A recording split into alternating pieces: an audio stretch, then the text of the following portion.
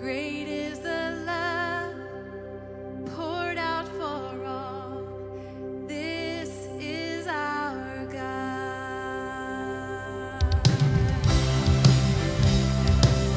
Good morning, Grace Point. We're so glad you're here today. Let's celebrate together.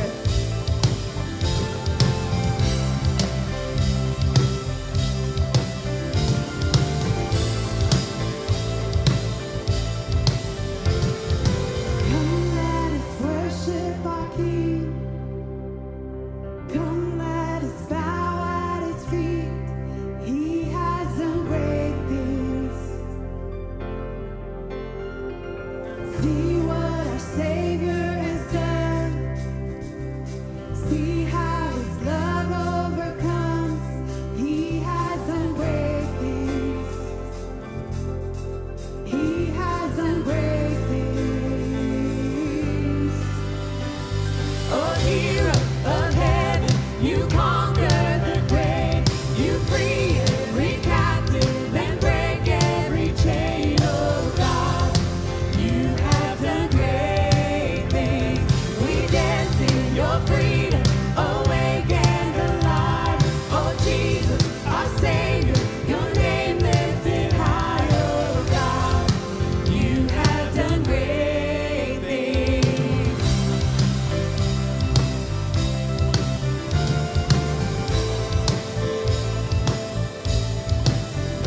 You've been faithful through every storm. You'll be faithful forevermore. You have done great things. Do you believe it? And I know you will do it again. For your promise is yes and amen. You will do great things.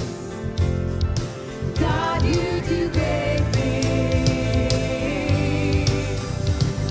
Oh, hero of heaven, you conquer the grave. You free every captive and break every chain. Oh God, you have done great things. We dance in your freedom, awake and alive. Oh Jesus, our Savior, your name lifted high. Oh God, you have done great things.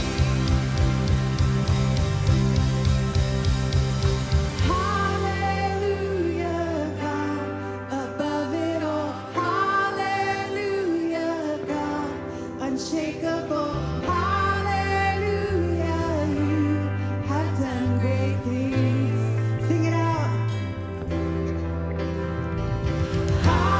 Hallelujah, God, above it all. Hallelujah, God, unshakable. Hallelujah, you have done great things. You've done great things.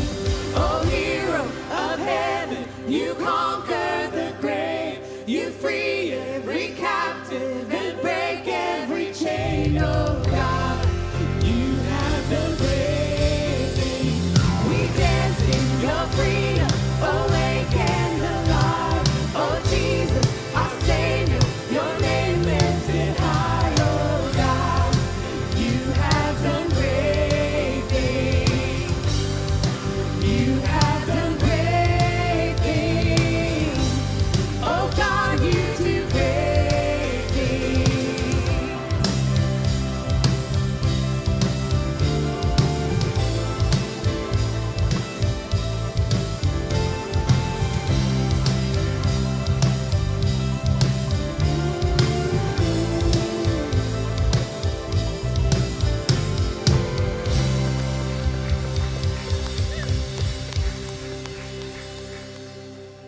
Because the blood of Christ has redeemed us, we are now new creations in Christ. And by his blood, we are freed from sin to serve the living God, to glorify him and to enjoy him forever.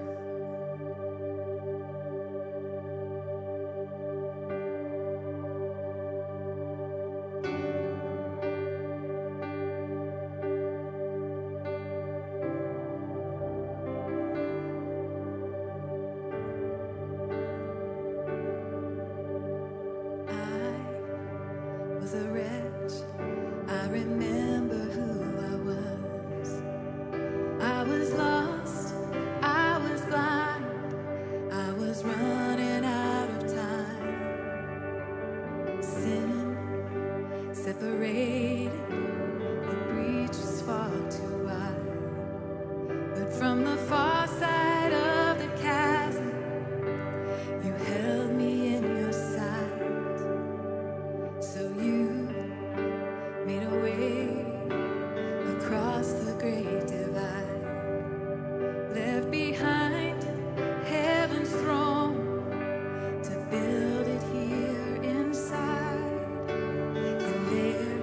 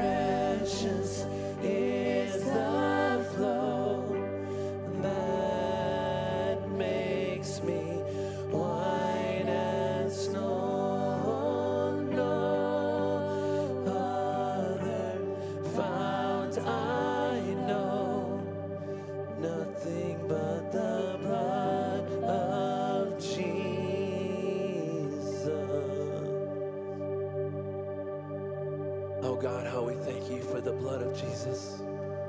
The blood that needed to be shed for us to be saved. God, being sinners saved by grace, God, we think about Good Friday and we celebrate Good Friday and think about why. Why do we call such a sad day what should be just a horrific day, Good Friday? But it's because we now have a hope in the future because of you sending your Son. You loved us so much, God, to send your only Son to die on the cross for us. Who are we but people that you just love, your creation? So God, we celebrate Good Friday, but man, we are excited because Sunday, Easter Sunday, we can serve and praise a living Savior. So God, we come to you today and we just pour on us, God, your word and your love and your grace, God. Open our hearts and our minds to you and your word. Father, I pray that if someone is here that does not know you as their personal Lord and Savior, that they would just open and hear your gospel, God. Experience your love. Experience your grace and your mercy, God. Thank you for loving us, God, so much to send a Savior that we desperately needed. And now we have a living, vibrant rock, cornerstone that we can build our lives upon. So God, we thank you and we love you. And it's in the name of your Son, Jesus Christ, that we pray. Amen. You may be seated. Why Jesus? Why all the talk of crucifixions and the resurrection of the dead? The idea that our present reality can be radically transformed by one historical day from antiquity. Why does this one event persist to shake nations, stands against kingdoms, relentlessly remaining there in every test in time? Why does the life of one rabbi bring hope to the billions and peace beyond understanding, peace even in facing death? His axioms transcend culture, moving between and among every generation, offering new grace with each day to the poor and to the rich, to the young and to the old, each who calls his name. This is not just a page between the chapters of history, neither myth, metaphor, nor a line of spectacular exaggeration. His influence on every human life story is unfit to be placed into any existing category. No, Jesus isn't written into our story. Rather, our story is written into his. Every authority, even the grave, obeys his sovereign will. This is why we exalt the mighty name of Jesus over and over and over again. His victory has given us life. His mercies stand at the center of our faith. He alone holds the pen of history. He is the one true God, and at that, a God who died for us. Why rejoice? Why is this our anthem? The answer for why Jesus comes down to this. Jesus is at the center. His victory over the grave is written into every line. Between old and new, between death and life, there stands one historical reality: the resurrection of Jesus. Yeah, amen. Amen. And so, we want to make sure today, certainly even beyond today, that we always keep Jesus at the center. And we celebrate this weekend, and I think it's great. We have Easter egg hunts. We did that. Easter clothes, Easter baskets. You're going to have Easter lunch. All those things are good. But we always want to keep the main thing, and the main thing is always Jesus. Amen? And that's our focus. And even beyond today, even this day that we speak much of Jesus this afternoon, tonight, and even beyond this, because that's what the empty tomb does. The empty tomb changes everything. Changes everything. And I want to talk to you today and just show us we can learn about how the empty tomb impacts our everyday life. What does this truth of the empty tomb, how does that play out in my everyday life? What difference does that make? And that's what I want to share with you today. I'm thankful that you're here. Thank you. Welcome to Grace Point, especially if you're a guest. We're glad you're here and worshiping with us today. I do want to pause, and I don't know if she's back in town or not, but and I can't pick her up out there. If Beth Gilson's is Beth Gilson? Are you around here? If you're here, Beth, you must raise your hand. Don't hide from me. Okay. She's be here at 11. Thank you. Okay, so Beth Gilson, member of Grace Point, her and her family. She coaches TWU women's basketball, played for the national championship on Friday night. Didn't turn out the way we wanted, but she played for the national championship on Friday night. So super proud of her, and I wanted to acknowledge her. And gosh, it's an amazing thing. So thank you. I'll get her in the next service. So I'll be looking for her. Truly, thank you for worshiping with us today. I want to share four implications of the resurrection. There's certainly many more. Luke 23, on Friday night, we went to the cross and talked about the crucifixion and the difference that plays in our life. And then today we go Luke 24 and talk about the resurrection. Just four things. There's many more, but four ways that it impacts our life every day. So I want to read Luke 24, verses 1 through 12, and then we'll go back, and I'll just kind of take these apart fairly quickly, walk through these 12, and share some things with you. So Luke 24, verse 1. But on the first day of the week at early dawn, they went to the tomb, taking the spices they had prepared. And they found the stone rolled away from the tomb. But when they went in, they did not find the body of the Lord Jesus. And while they were perplexed about this, behold, two men stood by them in dazzling apparel. And as they were frightened and bowed their faces to the ground, the men said to them, "Why do you seek the living among the dead? He is not here, but has risen." Amen? That's why we're here. That's why we are here. Remember how he told you, while he was still in Galilee, that the Son of Man must be delivered into the hands of sinful men and be crucified, and on the third day rise. And they remembered his words. And returning from the tomb, they told these things to the 11 and to all the rest. Now it was Mary Magdalene and Joanna and Mary, the mother of James, and the other women with them who told these things to the apostles. But these words seemed to them an idle tale, and they did not believe them. Verse 12, but Peter rose and ran to the tomb, stooping and looking in. He saw the linen cloths by themselves, and he went home, marveling at what had happened. So 4 implications from the empty tomb into our daily life today. Takeaway number 1. If you're taking notes, and it'll be behind me on the screen, these scripture passages in these takeaways. Takeaway number 1, first of all, we see from this, verses 1 through 3, that God always does what he says. You can trust him with your life.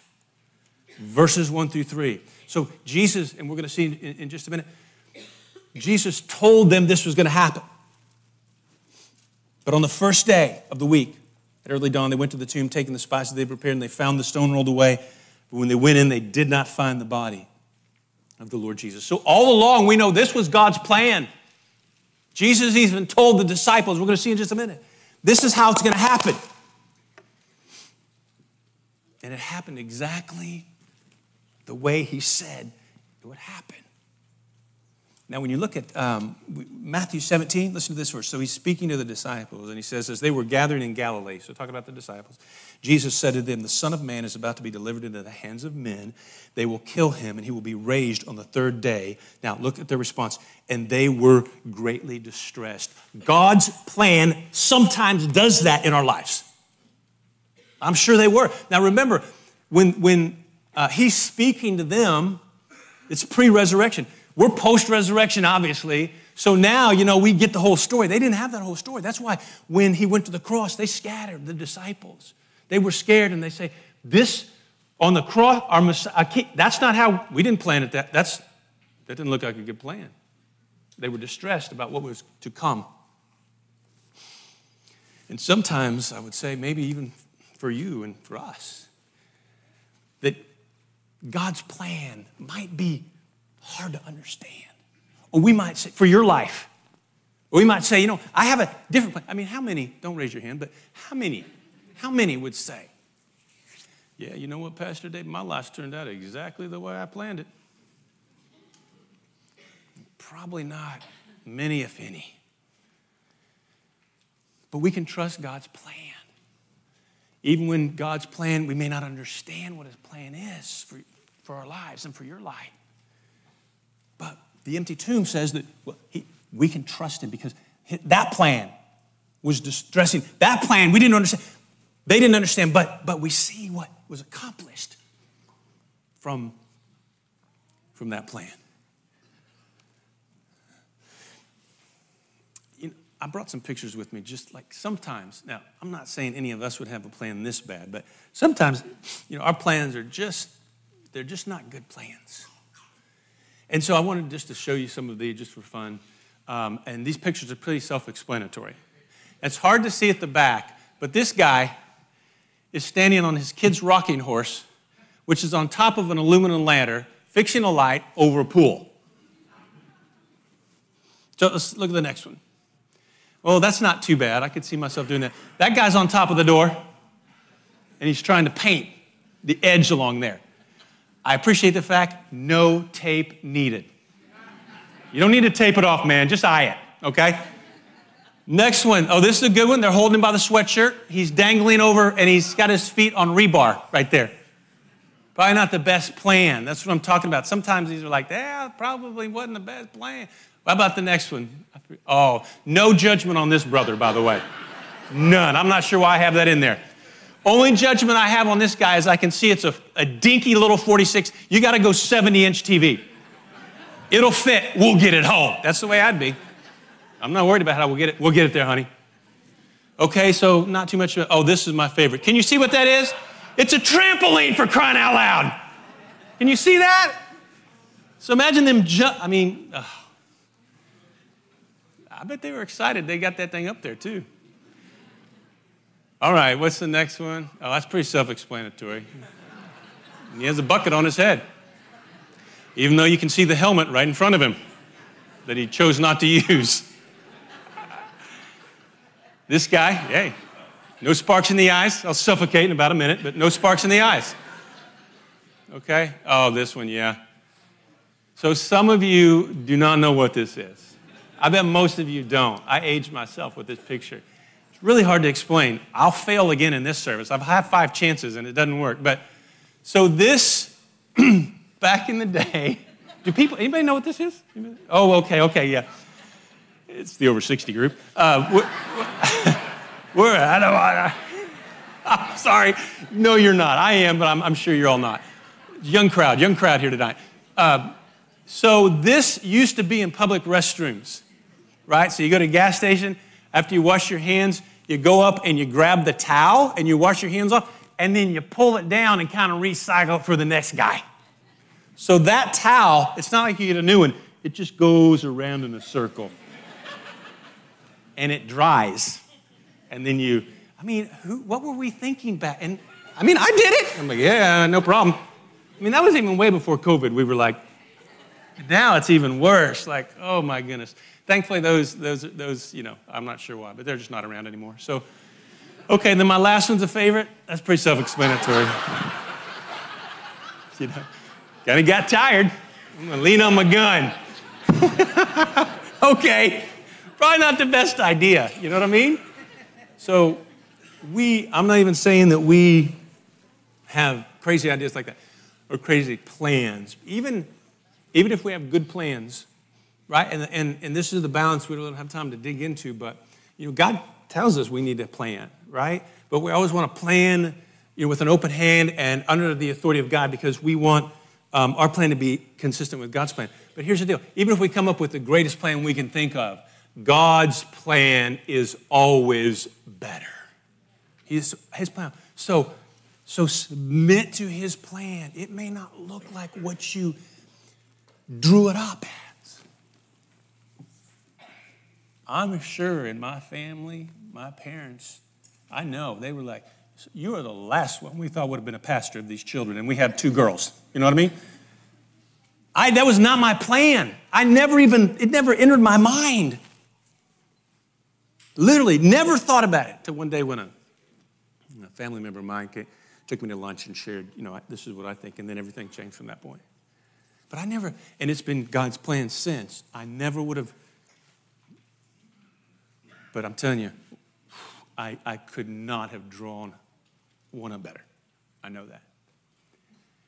So, obviously, I'm not saying everybody's called to ministry, but what that he has for you, it may not look like what you think it's going to look like, but when you surrender to his plan, he can be trusted. The tomb is empty, so that's as we can trust him. His plan is good. His plan is best. And so we want to surrender to that plan. And then as we do, what we're doing is we're trusting the sovereignty of God. It's a biblical doctrine. We talk about it at Grace Point, that God is in control of all things. As one writer says it this way, the Bible is pervaded by teachings that God's sovereign control is complete and not partial. It's complete across all aspects of your life and my life. It governs every aspect of nature, every aspect of history, personal life. Nothing, absolutely nothing is outside God's sovereign covering. Everything in your life, man. Everything in my life. So we can trust his plan. He always does what he says, his word, he always does. So we can trust him with our lives. So we surrender to God's plan. Again, the empty tomb tells, hey, the cross, it may look different, but he does what he says. He can be trusted. 6 words. This is from author Nancy Guthrie, just a great author, and I read this a few weeks ago. 6 words that help us as we're, walking through God's plan, as we come into things that may not, that wasn't what I planned, or that's these 6 words that I hope God brings them back to your mind. I can trust God with this. I can trust God with this. All kinds of implications. For example, I can trust God with the timing of my loved one's death. I can trust God with this. That wasn't my plan. I don't really understand, but I can trust God with this. I can trust God with the way my loved one died. I can trust God with the unknowns about my future. I can trust God with my unanswered questions until faith becomes sight. I'm in his presence. I can trust God to heal my hurt, my heart. I can trust God to speak to me through his word. I can trust God with this. Because the tomb is empty. He does what he says. You can trust him with your life. Takeaway number 2.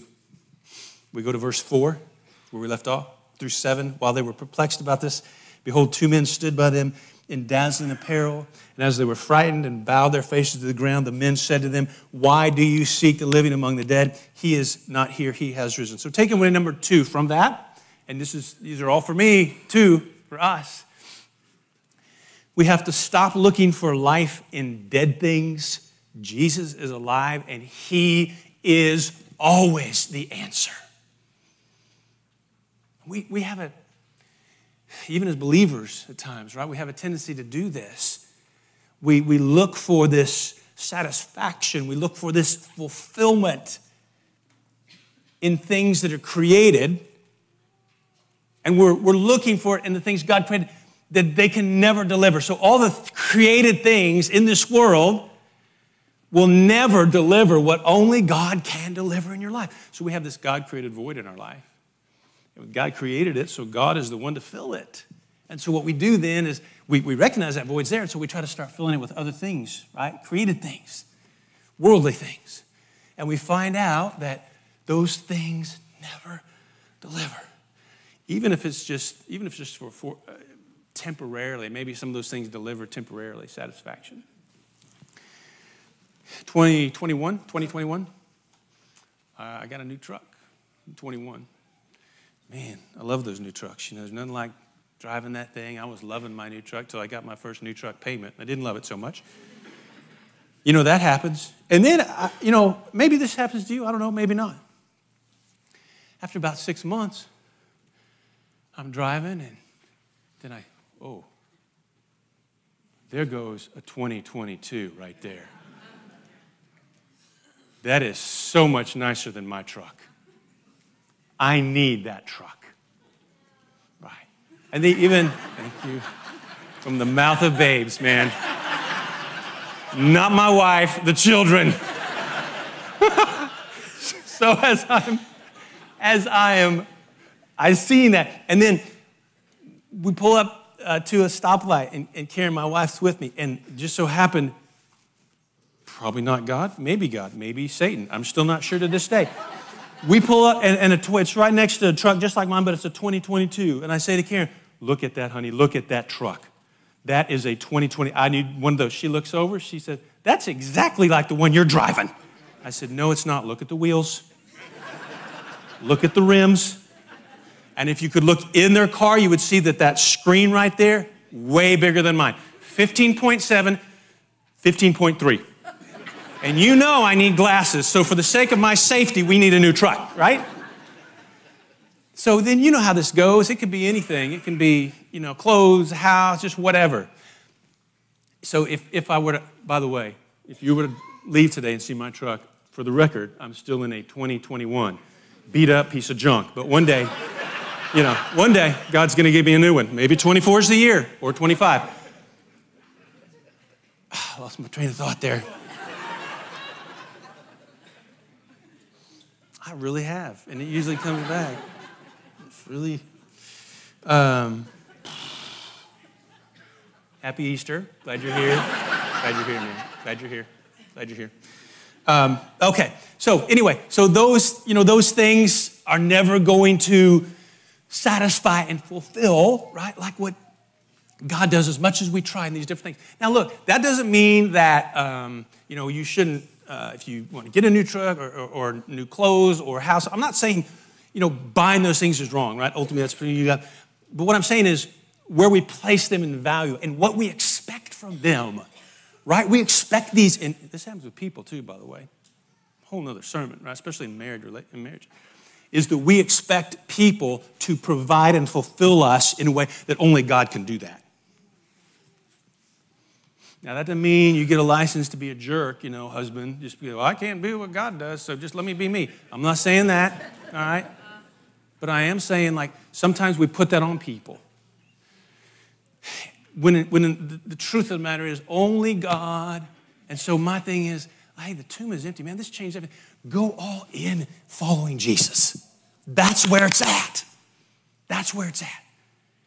And that's where our heart needs to be. Not the things of the world, not in created things, but the one who created all things. You've probably heard this from a billionaire John Rockefeller was asked how much money is enough. And he said, well, just a little more. Just a little more. Now, one of the things God does, we know in his meeting our needs and fulfilling our purpose and satisfaction in his life, and he does that. The problem is, I think we just don't trust him enough, and so we don't commit fully. Right? So we don't. One of the things he does, he gives provision, and he's a very personal God. This on this screen, and again, I'm sorry in the back, it's hard, I know, but this is Psalm 23, and the personal pronouns are circled. And if you would count them, you'd find 28 in Psalm 23. 28 personal pronouns if you go through Psalm 23. I wonder if this is why Psalm 23 is so universal, is because it's so personal. That's the way God is. Right? I can be doing a graveside service or a funeral for someone that doesn't know the Lord and they're lost, they don't know Jesus, and the people there, for the most part, don't know Jesus. I start reading Psalm 23. I hear even lost people saying it after me. They know. I think it's because it's so personal. And that's what we desire, right? Right. So this is what God brings, what he gives to us. So we stop looking for life and dead things. And that fulfillment, right, is only going to be found in Jesus. The empty tomb proves that. And that's where we find our purpose. Takeaway number 3. If we go to takeaway number 3, go to the next verse, verse 8 through verse 12. The empty tomb changes everything. Belief determines behavior. So look at verse 8 through 12, and you're going to see that play out in 2 scenarios here. In Peter and the rest of the disciples. Belief determines behavior. And they remembered, verse 8, his words. And returning from the tomb, they told all these things to the 11 and to all the rest. Now it was Mary Magdalene and Joanna and Mary, the mother of James, and the other women with them who told these things to the apostles.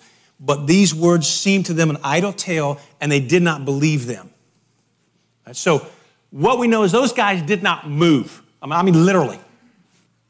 But because belief determines behavior. So same thing with Peter. Look at Peter. But Peter rose and ran to the tomb. Why? Because he believed. So belief determined behavior. He took off. Stooping and looking in, he saw the linen cloths by themselves, and he went home marveling at what had happened. So what you believe, and this is across the board, but we use it in the context of the resurrection and about Jesus, what you believe does determine your behavior. Peter believed, he responded by running. The others didn't, because belief determines behavior. So then the question kind of begs the question that I'm asking in all these services, is getting to the gospel, is what do you believe about the resurrection? And then what do you believe about Jesus? Let's go together. What is it that you believe? Because your belief about who God is foundational to how you live your life. Belief determines behavior. Watch a person's behaviors, how they behave, to understand what they really believe. And I would argue that even in the scripture I see this, that even the devil knows this. He reads our behaviors. And as he does it, that shows what's in our hearts and in our minds. Because what we believe determines how we behave. Which takes us to the last one, takeaway number 4. This is kind of where we started, and this is where we'll end. It's the gospel, and we believe that Jesus is always the main thing. So we keep the main thing, Easter weekend and all throughout the year, because that tomb is empty. It's not just empty on Easter weekend, it's empty every single day of the year. Amen? So let's watch this gospel message and continue to worship this morning. Before the dawn of creation, there was the Word. Before the beginning had begun, before the planet spun and the sun hung in the sky, there was the Word. He was the light, and the light was alive, giving life to all things, everything. No thing was created except through him. And in his image, he created them, us, in his likeness, to reflect the light and be just like him. But sin came on the scene, and everything went dark. Not even a spark left. We were hard pressed for a savior.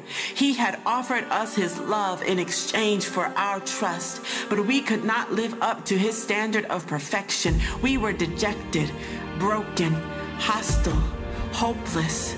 But this is the gospel we put our hope in. That God, in his endless wisdom, fashioned the Word into flesh, and he pitched his tent in the midst of our mess, and the rest is history. The mystery of the cross, the incalculable cost of his life in exchange for our imperfection, the beauty of his resurrection, giving us life in exchange for his death when we call upon his name.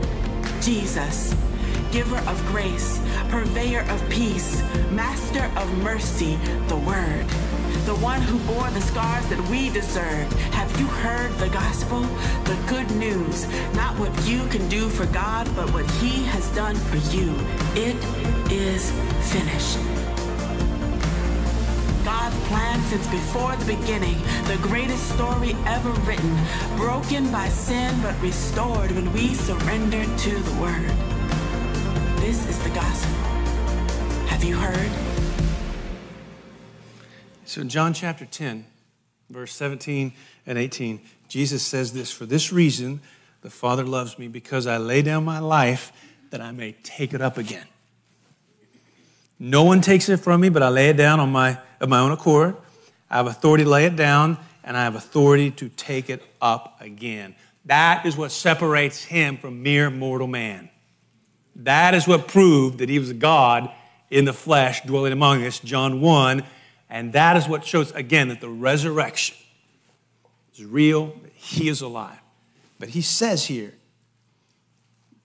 no one takes it from me. I lay it down, but I have authority to take it up again. Now, mortal man can say, anybody can say here that I lay down my life. But no one can take it up again. And that's what Jesus did. Proving he was God. That everything, so that all the prophecy, Old Testament, everything he said, all fulfilled in the resurrection of Jesus. Everything is true. And so the gospel message then we know is truth. Because he did exactly what he said that he was doing. The prophecy was fulfilled. So as we kind of bring this to a close this morning, this is the moment here. Everything points to this right here. All weekend long. Everything points to this gospel message. And giving you an opportunity, if you've never made that decision, to pray in just a minute between you and God and to ask Jesus to be Lord and Savior. It all points to this. All 5 services, we always end with this weekend. The gospel message, what you've just seen, what you've heard, what I'm dialing in on this morning. Romans chapter 3, verse 23 says, all of us have sinned and fallen short of the glory of God. And I have, you have, we're born sinners. Genesis 3, sin enters the world, Adam and Eve choose to eat from the tree of knowledge of good and evil. Sin enters the world. That separates us from God. Sin is when we're disobedient to God. Right? So it's as though in our mind, all have sinned and fallen short of the glory of God. As we're on one side, God is on the other, and this chasm, this is created because of sin, because he is a holy God. He is sinless. And then Romans 6 says the wages of sin is death. We die. But the gift of God, you can't earn it. You can't work for it. The gift of God is eternal life. That's heaven. Here's the way, Christ Jesus our Lord. So it's in Christ because Jesus died on a cross for our sins. And then John 1, it says, to all who received him, he gave the right to become children of God. So Jesus dies on a cross for our sins, so he makes a way for us then to come into the presence of God in a place called heaven when we leave this life. So here's the question for you that every one of us need to answer. It needs to be asked. If you were to die tonight, do you have the assurance that the moment you close your eyes in death, you would open them in the presence of God in a place called heaven? Do you have that assurance? And if you don't, you can leave here based on the authority of the scriptures. You can leave here with that assurance. It's the gospel message I just shared. And we want to give you an opportunity to respond to the gospel as you've heard it preached and you've heard it I've just shared and what you've seen, to give your life to Christ. Many of you have probably already done that. Then you're praying for those who are here who haven't made that decision, or those watching on live stream. This can be a life-changing event, the day that you surrendered your life to Jesus. Would you pray with me as we kind of draw to a close with our heads bowed and with our eyes closed? And I am going to say a prayer based on the scriptures, this gospel truth, this gospel message. This is not Pastor Dave's idea. It's not Pastor Dave's word, man. This is straight from the Bible. The gospel message in this prayer that will lead you in surrendering your life to Christ, asking him to be Lord and Savior. And if you've never prayed it with our heads bowed and our eyes closed, then I'm going to pray, and just silently where you're at, just silently between you and God, You can repeat this prayer after me if God's drawing you to him. Others, if you know the Lord, then you're praying for those here that don't know Jesus, that God would draw them. So with our heads bowed, eyes closed, if you've never prayed that prayer and you want to have Christ as Lord and Savior, I invite you to pray this prayer. Dear Lord Jesus, I confess, I know that I'm a sinner. I've made mistakes in life. And I need a Savior. And today, I confess with my mouth, and I believe in my heart, that you, Jesus, died on a cross for my sins. And I believe that you rose again, proving you were God. And today I ask you to forgive me of my sins, to cleanse me of all unrighteousness. And I ask you to be my Lord and my Savior. From this day forward, I choose to follow you. Thank you for hearing my prayer. Thank you for saving me. In your name, I pray these things. And all of God's people said together, amen. Amen. Look right here for just a minute. Listen, if you prayed that prayer, we would love the opportunity to connect with you. We're going to have some Grace Point leaders down here at the front. We would love for you to come just to share that you made that decision, and we're just going to pray for you. If you're visiting and you prayed that prayer, and as you go back home, let me encourage you to get involved in a Bible-believing church. Connect with those that you know are believers. Share your decision with them. Share your decision with the pastor of a local Bible-believing church. And if you're here in this area, we would love to be that church. Obviously, come alongside of you, just encourage you as you begin your new life in Christ. We'll be here at the front. We'd love for you to come and share that with us. I'll be at the back door if you're a guest too. I'd love the opportunity to meet you and just to thank you for worshiping with us here at Grace Point. I'm so thankful for you being here, spending Easter morning with us and worshiping. You're starting your day off well, and I pray it's blessed the rest of the day. Let's stand together, and as we do, we're going to sing together as we continue to worship the Lord.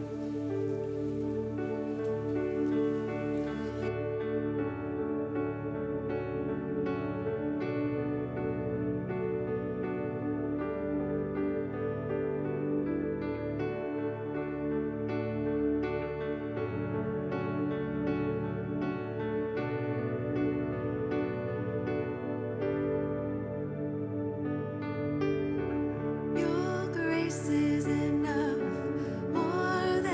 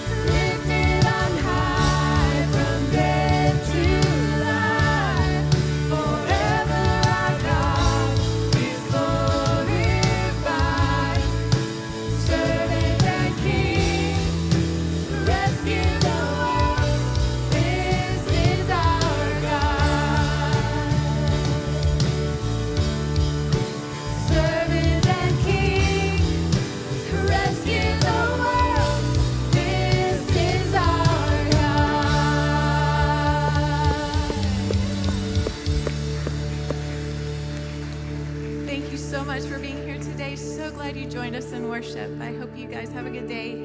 Remember, we have prayer available up front if you would like. Walk in his light this week. Good day.